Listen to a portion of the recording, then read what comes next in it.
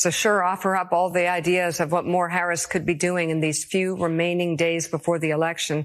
At the same time, it's actually you, the American voter, who needs to step up. Truly look at the choice before us. Listen to Donald Trump's speeches.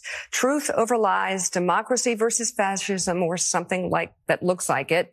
Your interests rather than revenge for Donald Trump's ego.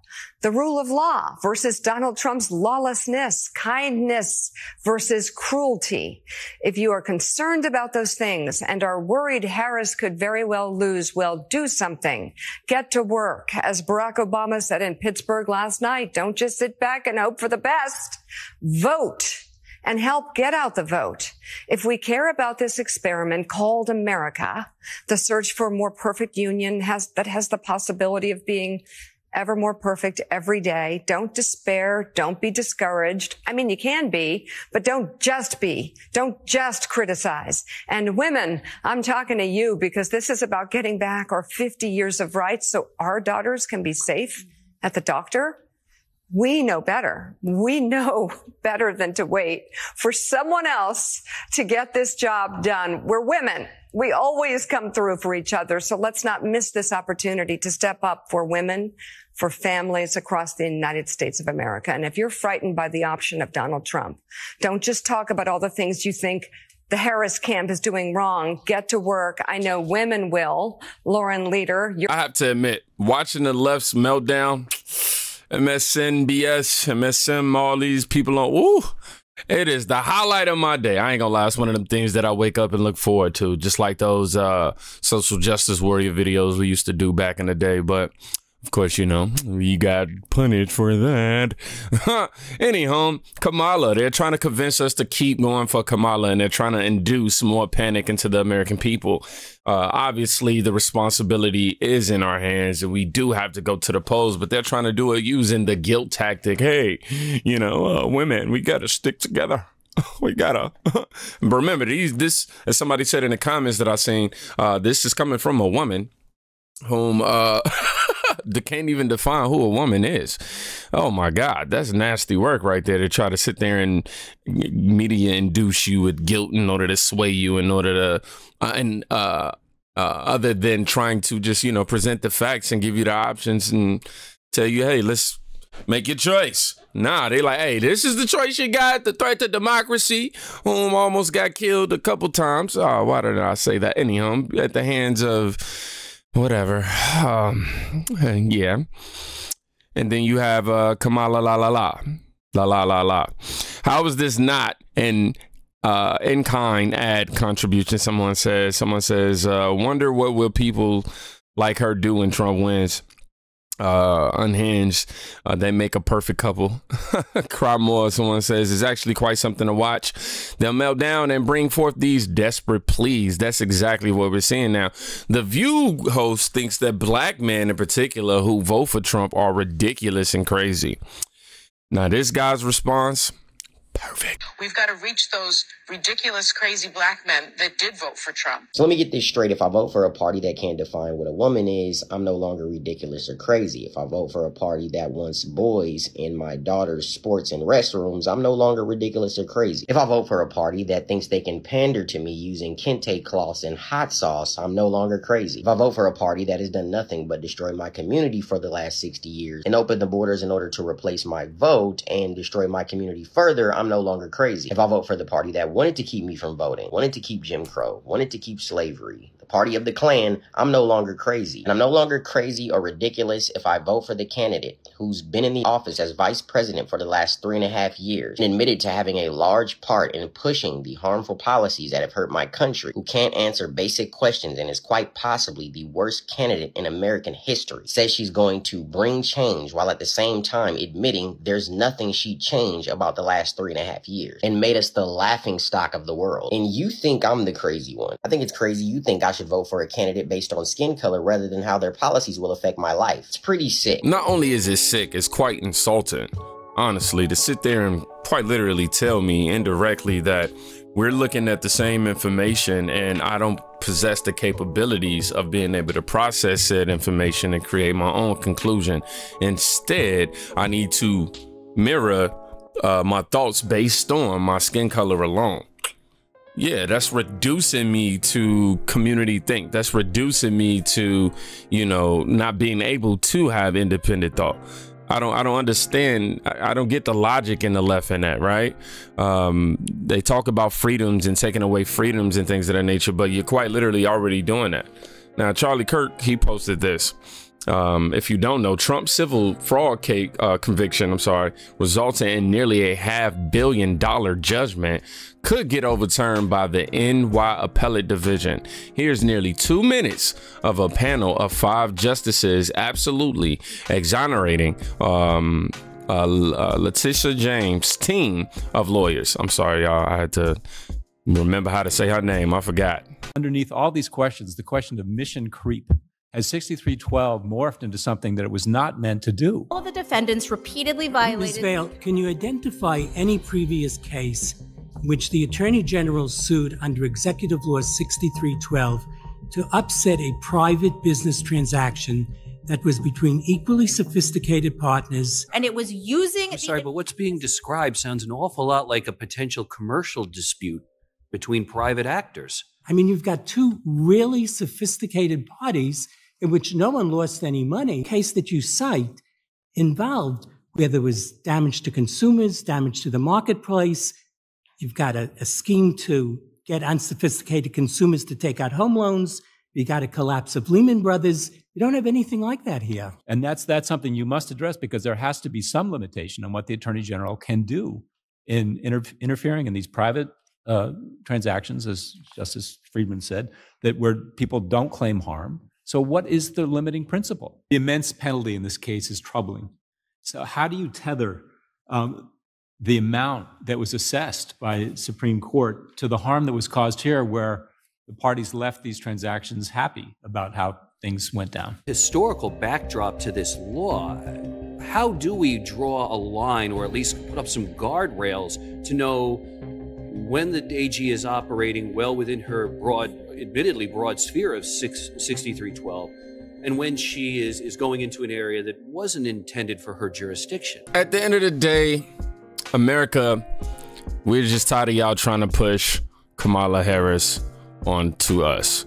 We know better. The Attorney General of New York, that is, somebody said, claims unlimited jurisdiction to steal President Trump's private property based on pure emotions and no victims whatsoever. She's basically just trying to take everything that she can from Donald Trump with no plausible cause whatsoever. I mean, both parties literally left happy. I think that's a spider.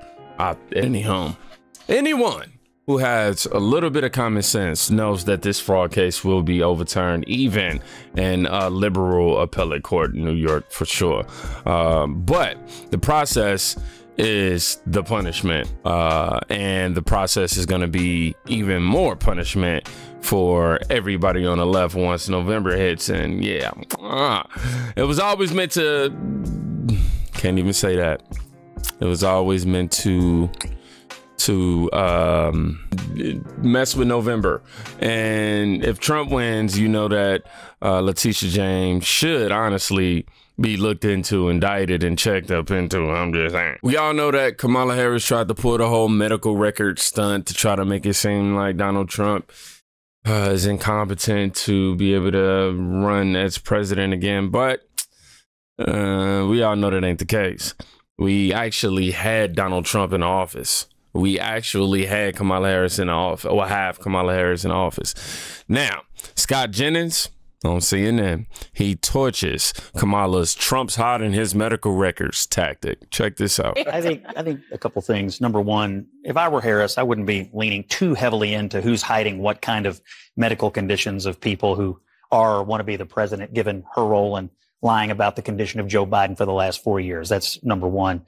Number two, I don't think this works for her. I think I'm back in the same bucket I was earlier. You're not selling your own candidacy.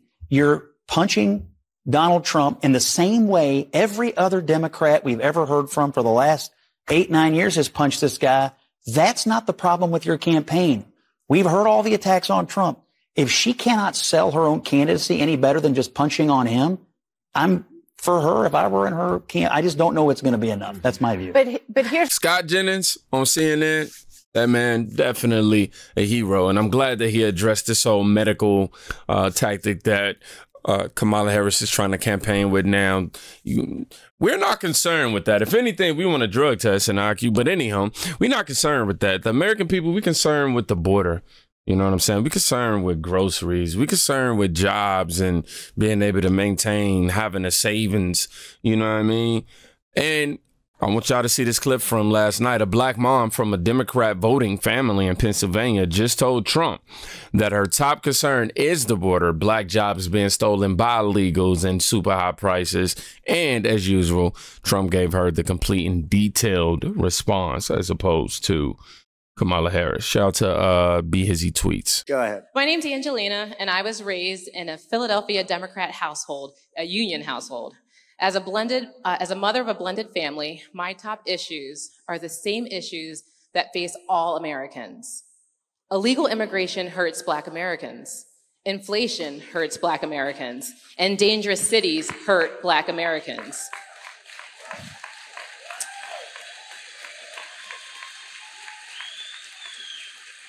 Like my fellow Americans, my grocery bill has not gone down. Everything is still so very expensive.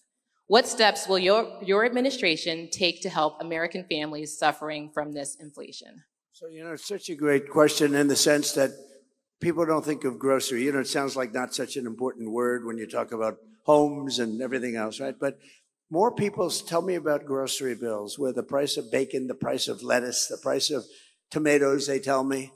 And we're going to do a lot of things. Our farmers aren't being treated properly. And we had a deal with China, and it was a great deal. I never mentioned it because once COVID came in, I said that was a bridge too far, because I had a great relationship with President Xi. And he's a fierce man, and he's a man that likes China, and I understand that. But we had a deal, and he was perfect on that deal. $50 billion he was going to buy. We were doing numbers like you wouldn't believe for the farmer. But the farmers are very badly hurt. The farmers in this country, we're going to get them straightened out. We're going to get your prices down. But you asked another question about safety and also about Black population jobs and Hispanic population, in particular, those two. So when millions of people pour into our country, they're having a devastating effect on Black families and Hispanic families more than any others.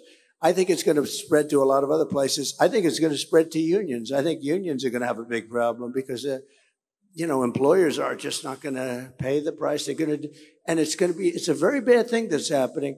So they're coming in, many are coming in from jails and prisons and mental institutions, insane asylums. That's like, a step above, right? A insane asylum. And whenever I go, Hannibal Lecter, you know what I'm talking about. They always go the fake news. That's a lot of fake news back there too. But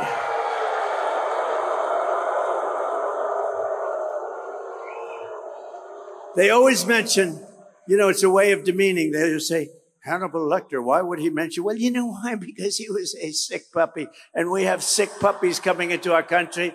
I figure that's better than wasting a lot of words. You just say Hannibal Lecter, we don't want him. But they always sort of say, why would he say that? I do it for a lot of reasons, but I do it because we are allowing some very bad people into our country. And they're coming as terrorists. You saw the other day, last month, they had the record number of terrorists. I had a month, and I love Border Patrol. Did you see they gave me a full endorsement 2 days ago? Border Patrol. The Border Patrol. And they're great. And, they want to do their job. They don't want to let these people come in. They look at them. They can tell. They can look at somebody, say good, bad. They say what's coming into our country now, it's having a huge negative impact on Black families and on Hispanic families and ultimately on everybody. And we're going to close that border so tight, it's going to be closed.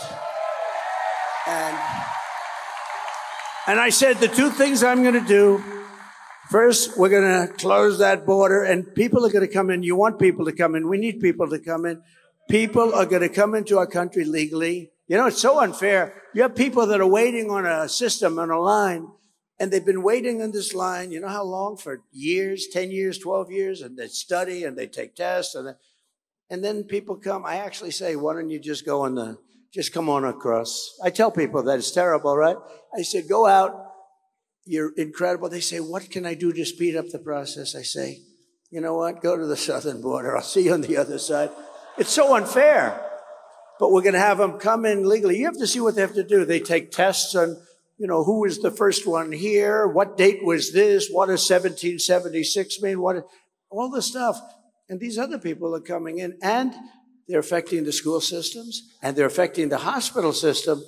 I mean, if you take a look at what's going on in Springfield, Ohio, a town of 50,000 people, they've just added 32,000 people, illegal immigrants. And we're not going to put up with it, and we're going to take care of your costs are going to come down, and you're not going to have a problem with, because the biggest problem, and I'm hearing it from black people, and to a lesser extent right now, but it'll be the same, Hispanic people. And I'll tell you what, our poll numbers have gone through the roof. With black and Hispanic have gone through the roof. And I like that. I like that. I like that. So we're going to take care of it. You will be, I'll tell you, if everything works out, if everybody gets out and votes on January 5th or before, it used to be, you'd have a date. Today you can vote 2 months before, probably 3 months after. They don't know what the hell they're doing. But we're going to straighten it all out. We're going to straighten that out too. We're going to straighten our election process out too. That's going to be important also. So thank you very much, darling. We're going to get it straight. Thank you. Thank you, Angelina.